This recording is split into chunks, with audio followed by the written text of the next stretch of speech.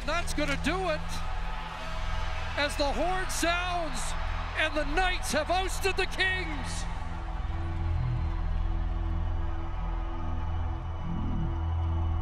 The games were tight. We gave up 7, they gave up 3. We created opportunities that we didn't finish on. Hard to believe that we didn't move on, but you know, we can't accept that. We probably give Vegas the toughest opponent up until the Washington series, and we're proud of that. But we still won't settle on that. You know, you get in sport to win championships, and we failed in the first round.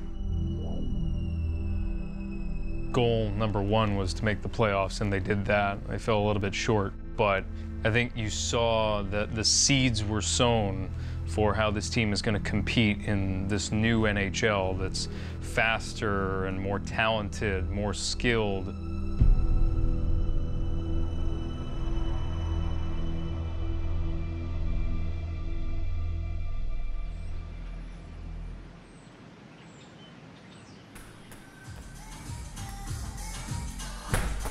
When you go into the summer, it's getting things in order, getting the staff, and getting the relationships and all that.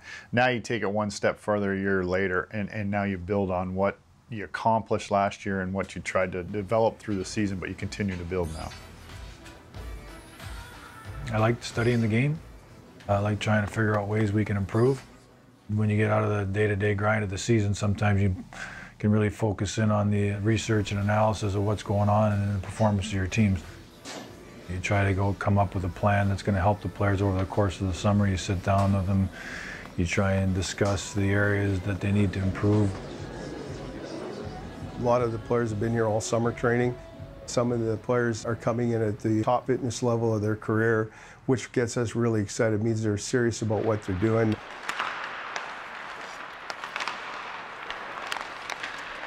The big thing with training camp, you know, you're going to get a lot of detail in terms of structure and how we play. I think it's important to be able to absorb some of that information, but not think too much and go out and play a real aggressive game and be the player that you're supposed to be. There's been a couple changes to our team. You can feel it amongst the guys that are coming back. They're really looking forward to playing with some of these guys, and we feel we've got some really good young players.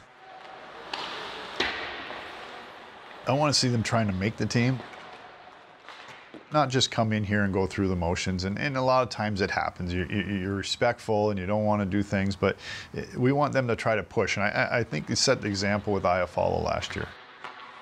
I don't think many people suspected he'd be sitting in that top line with Kopitar on opening night, but he was able to do it through camp and able to push himself to that. Johnny Stevens understands that. He expects these guys to come in and win jobs, and if they're capable of it, we'll make room for them.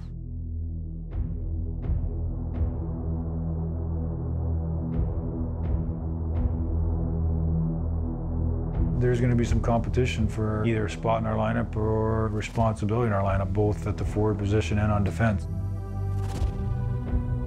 We think we have more options now than we've had in a while, and we think there's going to be some real healthy competition. We like the process in a lot of the areas that we've improved in, but we can't let that slip. Kempe in deep. Iafallo to Martinez, who scored. Winning, it's important to who we are. As part of our identity. The window of opportunity is upon us.